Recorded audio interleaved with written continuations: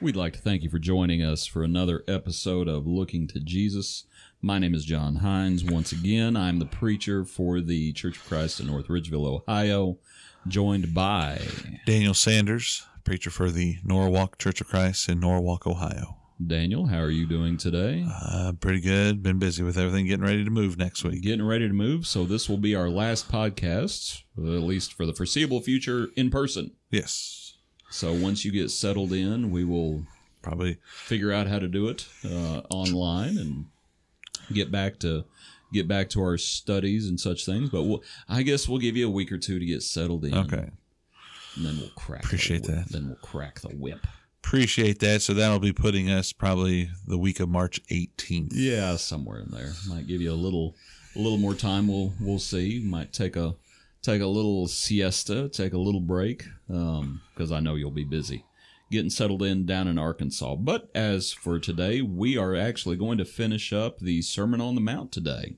So we're at the tail end of Matthew chapter 7, and I'll read the passage because we're going to use primarily your notes for this. So let's just read together. Matthew 7, verse 21. Not everyone who says to me, Lord, Lord, shall enter the kingdom of heaven, but he who does the will of my Father in heaven. Many will say to me in that day, Lord, Lord, have we not prophesied in your name, cast out demons in your name, and done many wonders in your name? And then I will declare to them, I never knew you. Depart from me, you who practice lawlessness. Therefore, whoever hears these sayings of mine and does them, I will liken him to a wise man who built his house on the rock. The rain descended, the floods came, and the winds blew and beat on that house, and it did not fall, for it was founded on the rock. But everyone who hears these sayings of mine and does not do them will be like a foolish man who built his house on the sand. The rain descended, the floods came, and the winds blew and beat on that house, and it fell, and great was its fall. So it was, when Jesus had ended these sayings, that the people were astonished at his teaching, for he taught them as one having authority, and not as the scribes. All right, Daniel, where would we like to start in looking at this passage? Well, we're looking at the conclusion of everything here. Jesus is giving a pretty long list of different types of things and different material to teach on. I mean, he's hitting on so many different points in life and being able to look at how we can be found pleasing and acceptable to God. And as we look at this, I want to be able to kind of emphasize here in verse 21 and verse 22, first of all, that not everyone who says to me, Lord, Lord, that Lord, Lord, I think we may have discussed it before, but it's a term of endearment. It's not a repeat error. It was a term of, sincerity and everything, where people were calling Jesus Lord. And he says, not everyone who says this is going to enter into heaven. And I want to emphasize it matters how we obey God. Many people in those days said, well, have we not prophesied in your name, cast out demons in your name, done many wonders in your name? There's a lot of good things. In those three categories there, John, I think we can make a point. There was a lot of good that was attempting to be done, supposedly with these three different works that they were talking about works of prophecy, being able to try to cast out demons. We see there was demon possession still at this point, and people that were doing wonders in the name of Jesus. And not everyone who does those things, not everyone who calls Jesus Lord, not everyone who does good things is going to enter into the kingdom of heaven. But the main focus, getting back to the centerpiece of it all, as what Jesus was doing here in each of these three chapters, was focus on God's kingdom. Give your entirety to doing God's will. Jesus laid out on what God's will is, being able to hit a substantial amount of information here, and being able to say, okay, here it is. This is what you need to do. You need to focus on God's will in order to enter the kingdom. Well, let me ask, because it would be easy to say, For one thing, the Lord is speaking. What's the word I'm looking for? I don't even know if futuristically is a word. This is the beginning of his ministry. Yes. And I was actually just looking. I don't believe he's given his disciples the power to cast out demons or to do miracles yet. I don't think. This is early on. So no one has prophesied in his name yet. No one has cast out demons in his name. No one's done many wonders in his name. He's speaking in the future. Yeah. Just as he's speaking in the future, as he speaks about, I will declare to them, I never knew you. Depart from me. Not everyone who says, Lord, Lord, shall enter the kingdom. That he's setting himself up, and he's asserting his authority. We'll talk more about that as we go along. So my question, I guess one of the questions I would have is, these people seemingly, what's the problem? If they're prophesying in his name, and they are casting out demons in his name, it can't be that the Lord is saying, look at what the Lord says. Not everyone who says, Lord, Lord, shall enter the kingdom, but he who does the will of my Father. Well, surely prophesying in the name of the Lord, casting out demons in the name of the Lord, and doing many wonders in the name of the Lord, surely that is doing the will of the Lord's Father in heaven. So what's the hang-up? What's the problem? I guess is one of the questions I would have, and to just look at it, that it's, like I said, it matters how we obey. Mm-hmm. And it could be that those are more showing. That kind of people that are able to prophesy, people that are able to cast out demons, people that are able to do many wonders. It kind of goes along with what's going on in chapter 6, where Jesus trying to get away from the looking at me thing. Yeah. There could be some of that inclusion, possibly. So that may speak to motivation. Yeah. It's like, oh, well, we've prophesied in your name. For example, there's the account of the itinerant Jews who were going around, and they were saying they were trying to cast out demons in the name of Jesus whom Paul preaches. And that's the account where the demons say, Jesus I know, and Paul we know, we don't know who you are. Yeah. And they were just trying to call the name of Jesus like this ceremonial thing. And basically it's like, well, why would you do that? And it's because you want the attention on you. Yeah. This is like Simon the Sorcerer claiming to be someone great. And to your point, throughout the Sermon on the Mount, it's like, you need to stop doing that. Yeah. You need to stop thinking it's about you. The nature of our faith usually is more private. And if you do your works to be seen by men, well, you'll have your reward. Yeah. And this may be touching on that. I was also thinking about, what's the first church in Revelation? The first church in Asia. Who's the first one? Ephesus. And Ephesus, they did a lot of stuff, right? He says, I know your works that you do. I know they did a lot of stuff. Yeah. So what was their hang up? Leaving the first love. And so it's possible to do works, but not do it out of love. And we're back to motivation. Right. And, 1 Corinthians 13, Paul says, I could have all the faith in the world, but if I don't have love, I could give my body to be burned. And it's like, well, that's a good thing, giving your body to be burned. It's sacrifice. Yeah. What if you don't love, though? If I had, spoken the tongue of angels. And so it's, I just think it's interesting that on the surface, it seems like a good thing, but it gets to how are you obeying? What's your motivation for obeying? Yeah. What's your motivation for doing these things? I also was thinking about work salvation. And, the Pharisees trusted in themselves that they were righteous. And they would tithe right down to the spices in the cabinet. And it's like, okay, they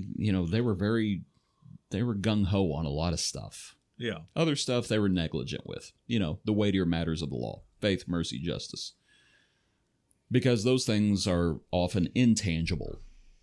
They focused more on the tangible and the stuff you could see, like the spices in the cabinet. But anyway, just the idea of they trusted in their works. Yeah. Right. And we can do the same thing. We absolutely can. That we can be like that the Pharisee and the tax collector. I thank thee that I am not like other men. I fast twice a week. I give tithes on all that I possess. I do this, I do that. And you can see the same thing here. It's like, we prophesy in your name. We cast out demons in your name. We do many wonders in your name. And are you still saved by grace? Because it doesn't sound like it. Yeah. What's your opinion on that? You think that's, he could be speaking about all of those things. And it's just interesting that you would tag Jesus with, we've done these things in your name. And the Lord says, for whatever reason, I never knew you. Yeah. It's amazing, they're getting away from the weightier matters of things. They need to get back to seeking and serving God. And Jesus is trying to lay it out on how we are to follow God. And yes, we can do these great things, but if we've lost the motivation, if we give that more attention, that desire to these other things, and forget about the zeal for seeking and serving God plainly and simply, we're missing the mark. We're missing the mark with everything. Where, again, good things, profitable things, we don't want to sit there and just simply obey. We want to be able to we want to do other things, and we give more preference to that. That's what we see the failure of what was happening in these times of people that were following Jesus, was that they didn't want to do those basic things, the simple things. They wanted to great, wonderful, mighty things that people would be like, wow, that person must be very spiritual. Wow, that person must be, fasting. Look at the way he's emaciated himself. Wow, this person's standing up over top of everybody. It goes back to all that, I think, as well. And gets us into that next part where we're going to answer before God. Yeah. Before we move there, okay. I wanted to also add, we were speaking about this off air, the idea of just stamping Jesus's name on something. Yeah. And here it's like, okay, they're prophesying, they're casting out demons, they're doing many wonders. But there's a lot of people out there who, it's not that they're obeying for the wrong reasons, they're disobeying. Yeah. But they think just because they stamp Jesus's name on it, that it's okay. Exactly. And that goes along with, today we see people, well, I'm building these buildings, building hospitals, building charitable facilities and different things, doing all these things in the name of God, in the name of Jesus. And are they beneficial? I think there's a lot of benefit. There's a lot of help that people can do with those things and putting it in the name of Jesus. But it gets away from truly what doing things in the name of Jesus is. Yeah, and is doing the Father's will. To think about the work of the church. One of that, we've had podcasts on that before.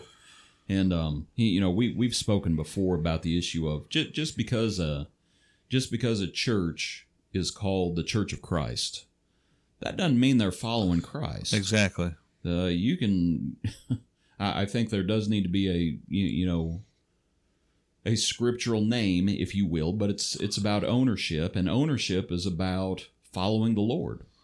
Right. And there's a lot of folks. There are a lot of folks who call themselves Christians who are not following Christ. There are a lot of churches that call themselves churches of Christ that aren't following Christ. It's not a guarantee any more than just saying Lord, Lord is a guarantee that you're practicing righteousness. That's right.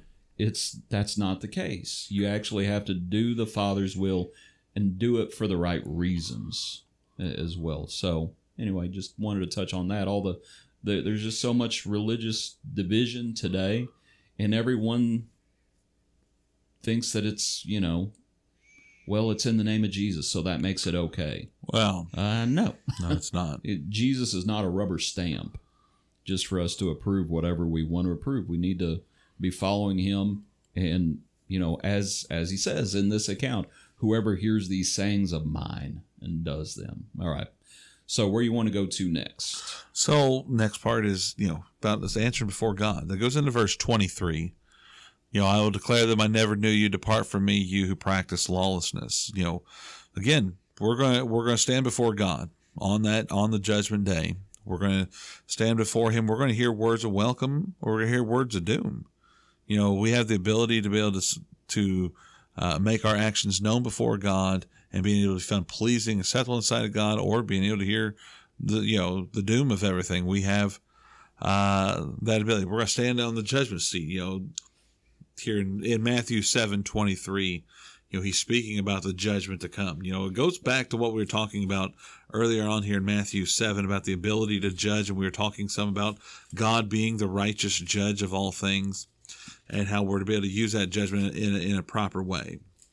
But also 2 Corinthians chapter 5, verse 9 down to verse 11 speaks about how whether Paul was absent or present with the brethren there in Corinth, they needed to make it their aim, and it was his aim to be found pleasing to God, because we're going to stand before the judgment seat of Christ. Everything that we've done in the body, whether good or bad, will be brought before God, and it is a terror. It is an awful thing to stand before the living God and be hearing these words of doom, "Depart from me." I think that's one reason that resurrection day is judgment day. Yeah. Because God will render to each one according to the deeds done in the body.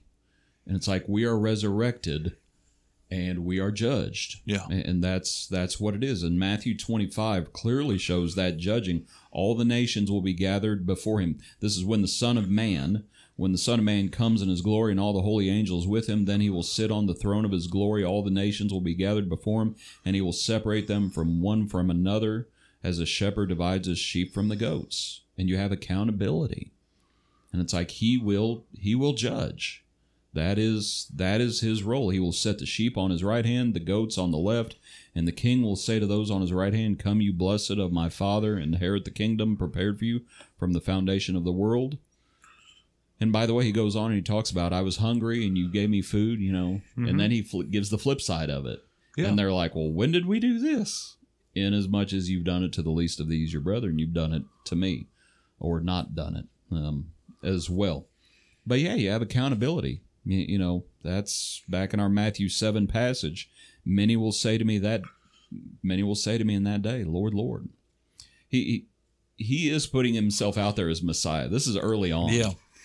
And there's a reason they're like, "Who do you think you are?" You know, that's what they're thinking. It's like, right. Who do you think you are? You know, what do you mean many are going to say to you in this day? And it's like, yeah, this is the claim. they better listen. It's like, this is the claim. He's claiming to be the Son of God. He's claiming to be the Messiah. The eye-opening statements of everything here. You look at Matthew 5, 6, and 7. Jesus is teaching, you know, they had already had an understanding of things, but he kind of goes deeper and he says, well, you know, that whole, you've heard that it was said, I tell you now. Yeah. You know, we start seeing some of this more and more and more.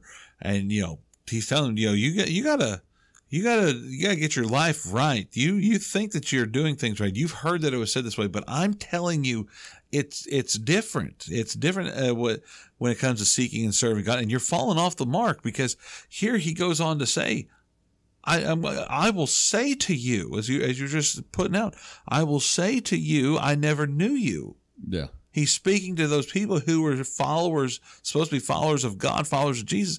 He said, I'm speaking to you. I never knew you. Yeah. There's that eye-opening statement of realize you need to make changes and realize that I am truly the Messiah. Yeah, verse 21, not everyone who says to me, Lord, Lord, shall enter the kingdom, but those who do the will of his Father. It's like, who do you think you are? Yeah. It's like, I'm the Messiah.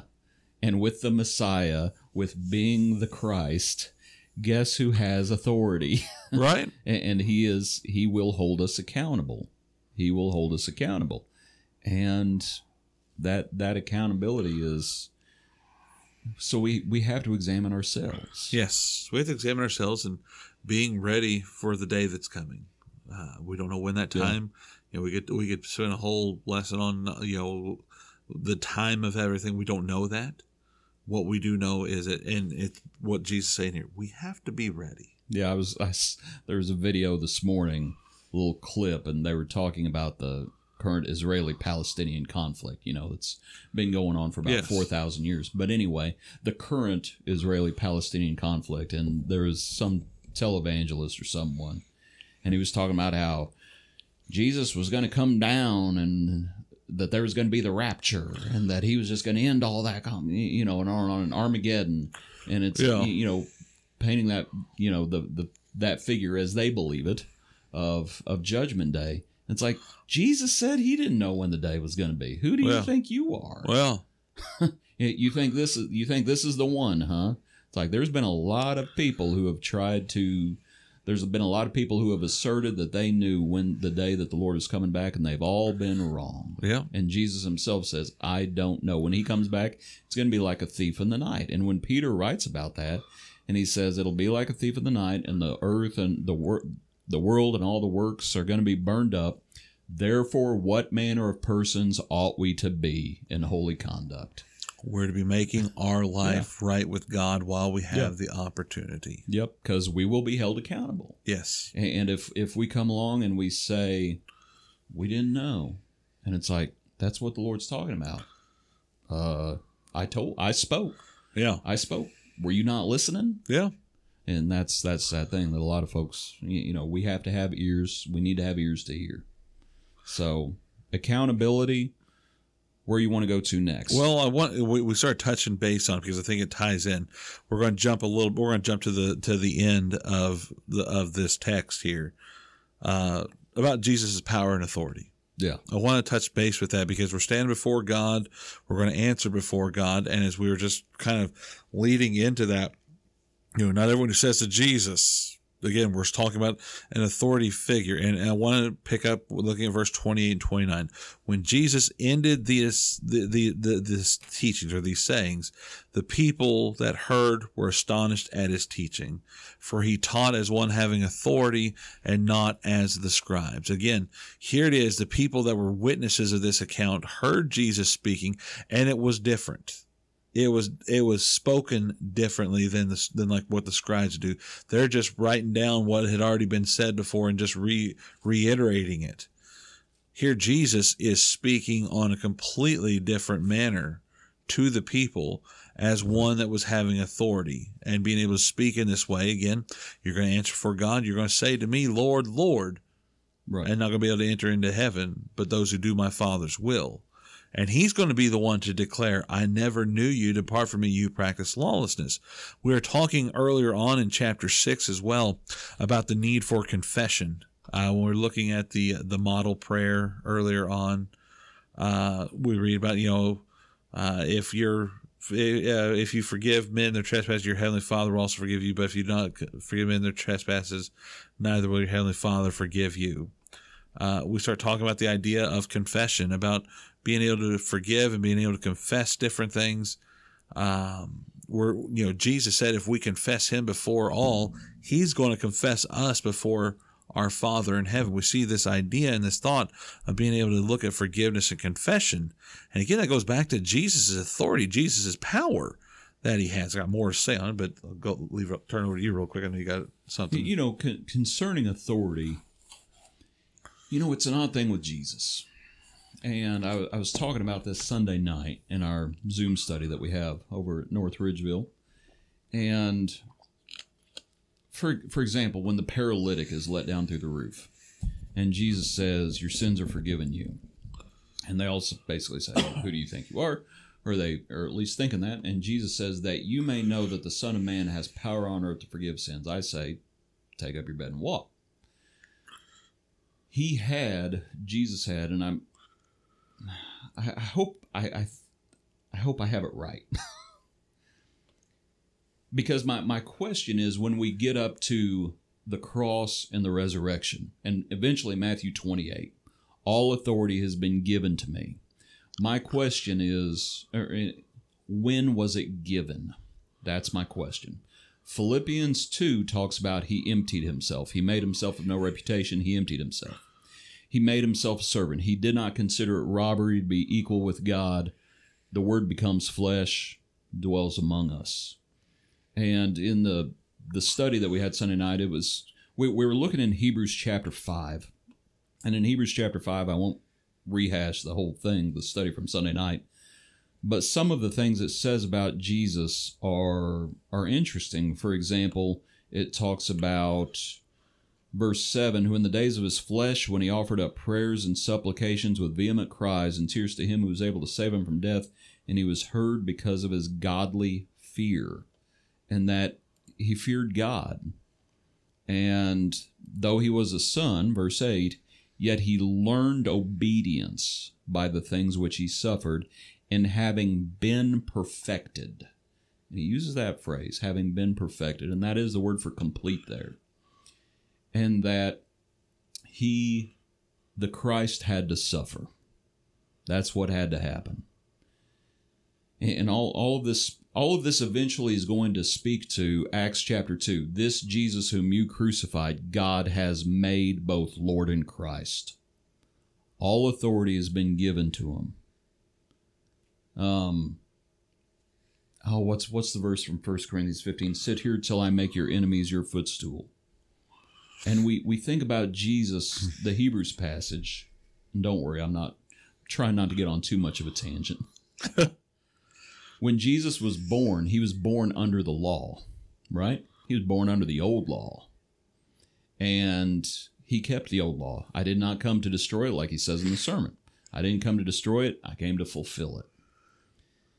And that, when did the law change? It changed at the cross. It's like, that's when the new covenant, my blood of the new covenant. When did the priesthood change? At the cross. Right. Where's everything pointed? The cross and the resurrection. Okay? Here's a little, here in Hebrews 5, and I was just thinking about this idea. Hebrews 5, verse 5. So also Christ did not glorify himself to become high priest, but it was he who said to him, you are my son, today I have begotten you. And I asked the question, when is that today business? What is it talking about? And Jesus was not a created being, like Jehovah's Witnesses say. That's not who Jesus was. All things were created through him. All things were created for him. But still, I wanted to try to answer that question. When is, in the Hebrews 5, today I have begotten you? What is that talking about? And I think a lot of folks would probably say, well, when the Word became flesh. But when we look, I want you to come to Acts 13. Thanks for turning over the reins there for a second. Now I get to just, I just get to rant. In Acts chapter 13, at verse 33 is where the verse shows up again. And it's a quotation from the Psalms.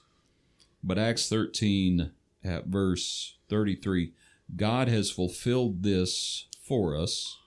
God has fulfilled this for us, their children, in that he has raised up Jesus, as it is also written in the second Psalm, you are my son, today I have begotten you, and that he raised him up from the dead, no more to return to corruption. He has spoken this, I will give you the sure mercies of David. All of it's to say this. When, the Matthew 28, all authority has been given to me. And it's like, I think he had a measure of authority before that you may know the Son of Man has power to forgive sins. But all of that is predicated on him going to the cross. When he goes to the cross and he dies, it's not just for the transgressions of those under the new covenant, it's also for those under the old covenant. Yeah. It's all predicated on the cross. That when he goes to the cross and when he's resurrected, it's like that's the begotten. It's not when he's born in the flesh in Bethlehem, it's when he's reborn and he comes from the tomb and he's declared to be the Son of God through the resurrection. And it's like, oh, so all of that's to say in Matthew, going all the way back to Matthew, and I know we're taking the scenic route, and it's like, as I said, he's speaking about the future. Many will say to me in that day, not everyone who says to me, and I will, he's speaking about the other side of the cross. It's like, this is just the beginning. But he's already making assertions about, I am the Messiah. Yeah. And guess what I've come to do? I've come to teach, but I've also come to die. And I'm going to be raised on the third day. And yeah, that's And so when you get to Acts 2, it's like, oh, this Jesus whom you crucified, God hath made both Lord and Christ. Even that language there, it's like God has made. You know, it'd be easy to say, well, I thought he was always Lord in Christ. It's like, well, he emptied himself. He emptied himself. He came in the flesh. And then all of a sudden, let me put it this way. See if I can. That at the name of Jesus, every knee shall bow. Did that happen when he was a baby? No. No. Did that happen? Did that happen when he was 30? Nope. You know, it doesn't happen at the beginning of his ministry. But at Judgment Day, you will respect the Lord's authority that he has been given, because he's been given all authority in heaven and on earth. Yeah, we see the prelude. We see the prelude of everything with, there, for instance, in Matthew 17, where Jesus is transfigured on the mount. Here, God comes to those disciples that were with him. Here's Moses, there's Elijah, there's Jesus, then the other two left, there's Jesus standing alone. And it says, here it is. You had the law and the prophets all right there. This is my beloved son whom I'm well pleased here. We see some of that confirmation leading up to everything, going to everything where he's still Jesus. He is the Son of God. Yes. Not taking anything away from and that. And it's for them he is who he is. He was there in his ministry. It was just kind of that even that further confirmation of everything, I guess we could say, for Peter, James, and John to be okay. We have high regard for Elijah. We have high regard for Moses. Here, they're gone. This is who you need to listen to, and that kind of carries over. And that does carry over into the continuation of his ministry. And then when he goes and is put to death on the cross, they scattered, and then he comes to them, and then we see their confidence, their boldness, their ability to be able to further seek God still in their life. It becomes more and more apparent after his death. Yeah. And I mean, there in, the Hebrews passage, and it moves us to think about how it says that Jesus learned obedience by the things which he suffered. And while his whole life could be characterized by sorrowing, I think, we're speaking more about at the end. Mm-hmm. And that, he was still learning. Yeah. And of course he was still learning, because in the garden, it's, let this cup pass from me, yet not my will, but thine be done. And he's recognizing his Father's authority, and that in subjecting himself, and he calls us to do the same thing. Not everybody who says to me, Lord, Lord, shall enter the kingdom, but he who does the will of my Father. It's like there's a claim to messiahship, but he's still pointing people to God. Yeah. He's still pointing people to the Father. Yeah. And he's doing the same thing. He's subjecting himself to the Father. Right. I guess is my point, even in recognizing his authority. And that, Daniel, I could go on and on about. I just think it's fascinating. Yeah. And I don't mean this, don't take this blasphemously. This isn't about you. The Father is not the head of the church. He's not. Doesn't take anything away from him. Jesus is the head of the church. This is why in 1 Corinthians 15, when it says, then comes the end, when he delivers the kingdom back to God. Yeah. And it's like, okay. And I mean, it's just, there's more things going on. Right. Jesus, the Son, is the head of the church. The head of, 1 Corinthians 11, the head of man is Christ, the head of Christ is God. But the Lord's authority, Jesus' authority, specifically Jesus, it's been given to him. Yeah. God says someone had to give it to him. Who gave it to him? Exactly. And the one who gave is accepted. Yeah. Scripture talks about. Anyway, sorry, rant over. But yeah, the end of Matthew 7, right here, simplified. It's about authority. Yeah. It's about authority. It is. The authority of Jesus and the authority of his Father. Yeah, and it's the authority of what he had to say on all these different matters, going from prayer, fasting, the way we're to conduct ourselves, marriage, judging. I mean, what would we focus and worried about? Nothing but seeking the kingdom of God, having that focus on that. There's so many different weighted matters that Jesus spoke about, and it shows, it further confirms his authority that was going to be given, given to him. And he's laying the foundation. Yes. He's already, it's like, even in Matthew 28, go make disciples, baptizing them, teaching them to observe all things that I've commanded you. Well, when did those commandments start? That's where we're reading. Right. It's like the Sermon on the Mount is early on. This is the beginning of that. It's the establishment. And the all authority is tied in with, it's like, whoever hears these sayings of mine, right, and does them, not just hearing, but actually doing. We're to build on that foundation. 1 Corinthians 3 talks about building on the foundation of Christ, and then we build upon that.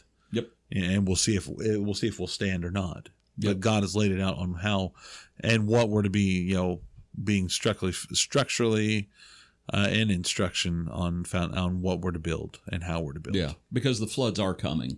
Yeah. The floods, the trials, tribulations, they do come. Right. And ultimately judgment will come. And all will be tried. That's the point. Wise man and the foolish man, they're both prepared. One's preparing, one's not preparing, but the same day comes to both. Yeah. And that gets into to my last point that I had was with the ability to choose. Yep. Looking at verse 24 to 27, kind of backtracking a little bit here. But after the authority has been established, after understanding we're going to answer before God, and after looking at how it matters, and here Jesus lays it all out. We can either listen to him or we don't listen to him. It's the same thought, like for instance in Joshua 24:15, when the Jews and Israel entered into the promised land, Joshua said, "Here, today I challenge you. You have the ability to choose for yourself whether you want to go back to the gods on the other side of the river, following the gods of the Amorites and all the different individuals that we have destroyed. You can choose them. You can choose the God who delivered you to the land this day. As for me and my house, we're going to serve the Lord." Joshua gave Israel the ability to choose. They always had the ability to choose. Not even before that time, even before Joshua made that statement, and even after that statement, they have the ability to choose God or not choose God. And Jesus here in Matthew 27, verse 24 down to verse 27, he's offering the same ability to choose. You can either hear God and obey it, be like a wise builder, or you can be like a foolish builder who hears these sayings but does not do them. We have the ability to choose to do or do not. Jesus laid it all out. He has spoken God's word to you and I to this day, and there are blessings that can come from it. There are consequences that can come from it. So where and what and how do we want to build our house? By the way, that account in Joshua, that was when Joshua was an old man. Yeah. And there was still a lot of idolatry in the land. And I was just reminding myself, went back and looked, because they all say, "Oh, we're going to serve God." Yes. And Joshua says, "Okay, put away the foreign gods which are among you, and incline your heart to the Lord God of Israel." And then what do you they do? Get to serve both. Yeah, and what do they do after that? Which you say that right there. What did Jesus say in the previous chapter? You can't serve two masters. You can't serve both. Can't serve both. That's what Joshua said. The same thing. Choose. It's one or the other. Yeah, it's one exactly. And so what does Israel do after when we get introduced to the time of the judges? They say we're going to turn to you. We're going to turn to God. What is it? In those days, there was no king, and Israel did what was right in their own eyes. They turned back away from God and established their own righteousness, their own ways, which is what Jesus was trying to get the Jews to see the error of their way here in Matthews 5, 6, and 7. And Jesus doesn't do the choosing for us. No. He just doesn't. And he offers the ability on everything, all the facts, I guess you will just kind of plainly put it, the facts of what we need to do and how we can do it. Right. We can listen to it. Right. It's all there for us. but it's up to us to actually listen to it and apply it. The application is on our side. You know, I was looking at the account of the Passover in the Old Testament when the Passover was first instituted. And God tells them what to do. And he says, you know, the angel of death was going to pass over them, and the Egyptians, the firstborn, was going to die. And no one doubts. It's like, did the Hebrews deserve that? Did they deserve God's mercy? No. Nobody ever deserves it. No. All have sinned and come short of the glory of God. Right. We're saved by grace. Right. That we are absolutely saved by grace. Yeah. But did they have to put the blood on the lintels, on the doorposts? It's like, yeah, God was not going to apply the blood for them. It's like they had to take the lamb, they had to kill the lamb, and they had to put the blood on the doorposts. That was the part they played in it. Does that take anything away from the fact that they were saved by grace? No. But was there something they had to do? Yes. Us. We're saved by grace. We're saved by the Lord's blood. Is there still something we have to do? Whoever hears these sayings of mine and does them. The Lord doesn't do the hearing for us. That's right. It goes again. I'm revisiting what we've looked at because it all ties together. Matthew 6, looking from verse 25 down to verse 33, all the animals, the birds of the air, God provided food. What did the birds have to do? They had to go gather it. They had to go and do their part in order for them to eat. They had to go gather the food for themselves. God is providing the things for us in this life. He provides the physical things, but again, let's speak on the spiritual things right now. What do we need to do? Seek first the kingdom of God and his righteousness first. Yeah. And the Lord, it's like, he doesn't do that for us. Right. He gives us, he instructs us. It's, you know, and at the beginning of Hebrews, God, who in various ways has spoken to us in times past, but now speaks to us through his Son. Yes. Okay, so what do we have to do? We have to listen. Right. And do it. Right. Whoever hears these sayings of mine and does them. A lot of folks would hear them, but hearing they do not hear and seeing they do not see. It's an old statement that a gentleman when I used to work in Arkansas, his name was Ray. And Ray, he would speak things, and you ain't listening. He always said, "You ain't listening to me, boss." I can hear every word that Ray was saying, and he was speaking to me and our supervisor. But if people didn't listen to him, he's like, you know, you're hearing me, but you ain't listening to me, boss. Keep on saying that because we can hear those things, and you know, the listening. Sometimes when we look at the word listening, that's the application of everything. What we're hearing, what the audible sound is, and then putting it into practice. What we're hearing with our ears, we're listening. You know, kind of taking it to the next level. That's just my own thing in looking at that. Yeah. Can I share one more little tidbit? And this is beyond the sermon, after the sermon ends.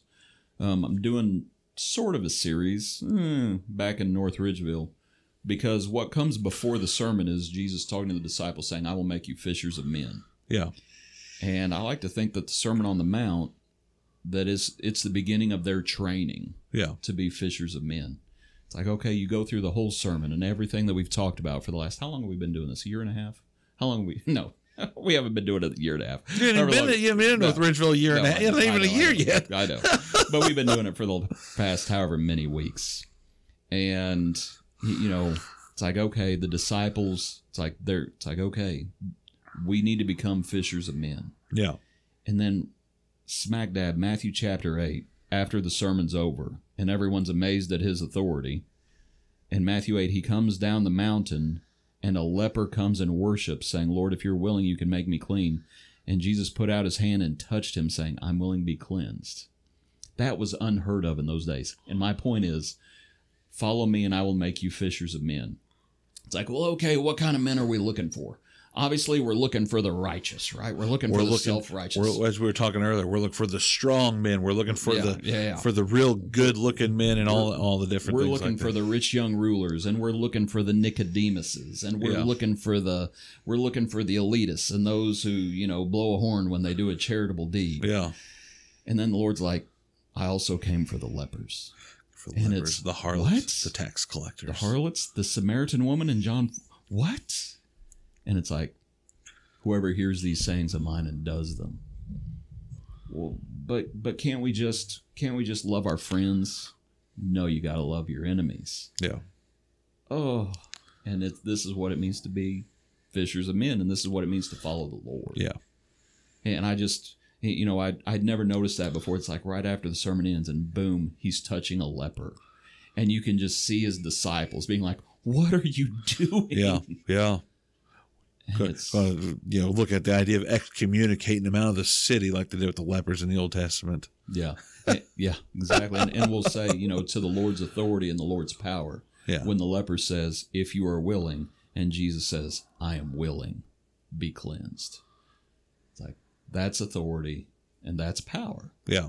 And so, anyway, just thought it was an interesting account. The account right after that is the centurion servant.